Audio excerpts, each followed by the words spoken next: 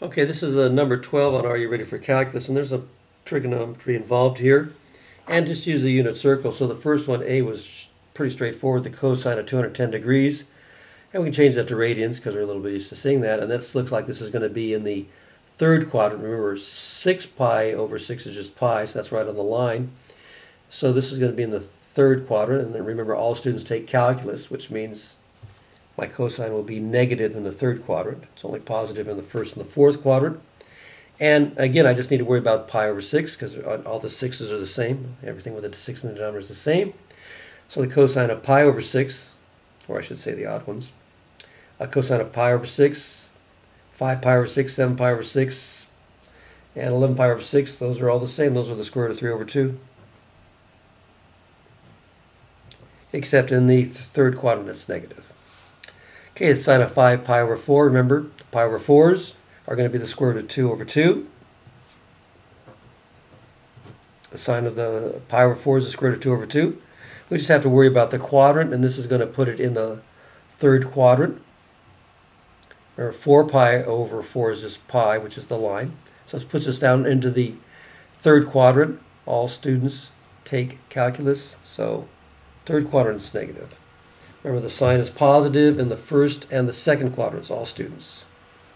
Okay? All right, so that was B. So that was pretty easy. Both these are just doing the unit circle, which we're pretty good at. Okay, now here's the tangent now, the inverse tangent. Now, understand that in order for a function to have an inverse, it has to be 1 to 1. So in order for these functions to have inverses, these trigonometric functions, remember they're periodic. Remember the tangent just goes like, you know, all these little things like this, keeps going over and over, something like that. So we have to restrict this. So we restrict the domain, and in order to do this, we restricted the domain from negative pi over 2 to pi over 2. And then that little section would be 1 to 1. Okay, so that's basically the restrictions on the domain. Remember, the domain of a function is the range of the inverse. So that means the range of my function, my tangent function, will be between negative pi over 2 and pi over 2. All right, and you can look at these functions over here. And these are the, I got these, got our calculus book out, and these are in the first section over here. And you can see here, this is the inverse tangent, and we restricted the domain, which becomes the range of my inverse function. This was the restrictions on the domain, so I only have one rather than these up here or down there. Same thing with the sine, same thing with the cosine. We have to restrict those domains. So that actually restricts the range on the inverse function. So my value's got to be in here. Okay, so those are my only possible values for the inverse tangent. Okay, so when's the tangent equal to 1? Well, the tangent is equal to 1 at pi over 4. Now it's equal to negative 1. Now this is pi over 4. It's positive 1 in the first and the third quadrant, and it's equal to negative, okay, 1 in the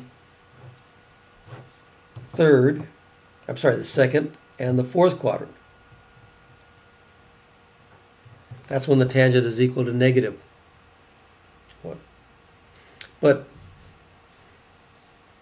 And we could say, we could go all the way around and say 7 pi over 4, but we're not going to use that because we have to stay within this range. So within this range, I have to go down here and say, rather than 7 pi over 4, I would say negative pi over 4. So that would be your solution. Remember, it has to be in this range. Okay? All right, let's take a look at the sine inverse of negative 1. So when is the sine negative 1? What angle is the sine negative 1? Well, usually at 3 pi over 2 or negative pi over 2. So keep this in mind. So what we have to do is we understand we're in this range. Okay? So, because again, if we take the sine, we look at the sine and we restrict that domain. We're going to go from, the sine looks like this. Goes like this and goes like this. So we have negative 1 and positive 1. So, and we have to restrict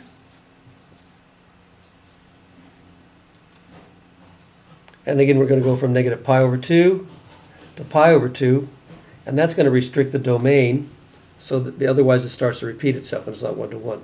So this restricts the domain, which means the range is in between these negative pi over 2 and pi over 2. All right? So when is the sign equal to negative 1? Well, if we look at the sign, we know it's equal to negative 1 at negative pi over 2.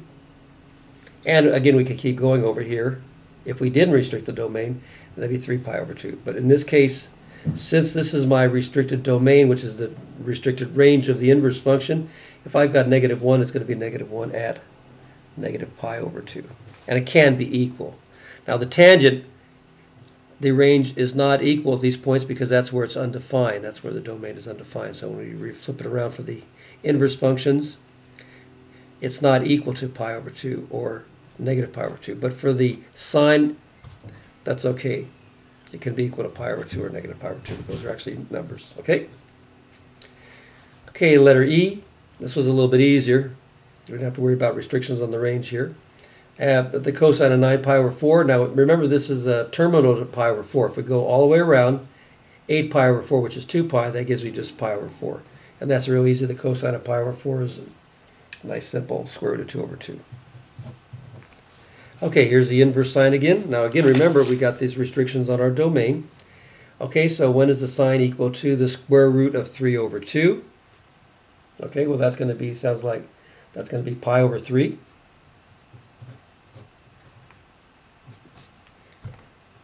Now it's also positive in the second quadrant, which is 2 pi over 3, right? So we might think we have two answers, but again, we have to remember the restriction on the domain. We have between, the sign has got to be between negative pi over 2 and pi over 2, so this won't be a possibility, just this. Okay. Now remember, if we took the sign of 2 pi over 3, 2 pi over 3. If we took the sign of 2 pi over 3, we would get square root of 3 over 2, just like we took this. But my inverse function is just defined. The range is just between negative pi over 2 and pi over 2, so I've got it restricted to that. Okay. Tangent of 7 pi over 6. What's the tangent of pi over 6? The tangent of pi over 6 is 1 over the square root of 3.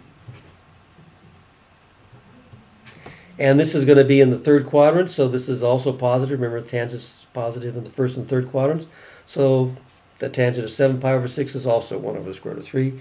And then they rationalize these. So we have to multiply the top and bottom by the square root of 3, so we get the square root of 3 over 3. Okay?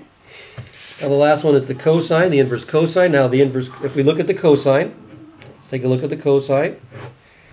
And if we graph that, that looks like something like this. Yx, there's 1, there's minus 1. And if we graph this function, then when we put restrictions on our domain, we really can't go from negative pi over 2 to pi over 2 like we do with the sine, because we won't have a one-to-one function. So we have to kind of restrict it here. So in this case, it's going to be from 0 to pi. And then you can see over here we have a one-to-one function. So those are the restrictions we put. So if you know your graphs, it helps you remember the restrictions on the range.